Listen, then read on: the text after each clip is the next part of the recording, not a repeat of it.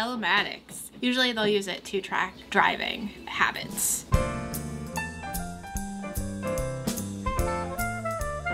Hard braking, acceleration, times of day and night that you're driving, things like that. When you talk commercial lines, what does that kind of fully encompass? Really anything, because if you just take out your personal home, auto, your personal umbrella, everything else comes to commercial side of things. Any kind of business out there, company trucks you see on the road, everything else is considered a commercial side of things. So they are kind of underhandedly tracking your driving without you even knowing it. So some insurance carriers use that to offer discounts to people if they have good driving habits. But it turns out that a lot of new vehicles that have apps are actually tracking people's driving habits that way using telematics and sending it off to LexisNexis. I don't think there really is a solution right now. We gotta hope and pray our insurance commissioner gets it together and starts fighting for our guys. A lot of folks that have newer vehicles here were not aware that their driving habits were being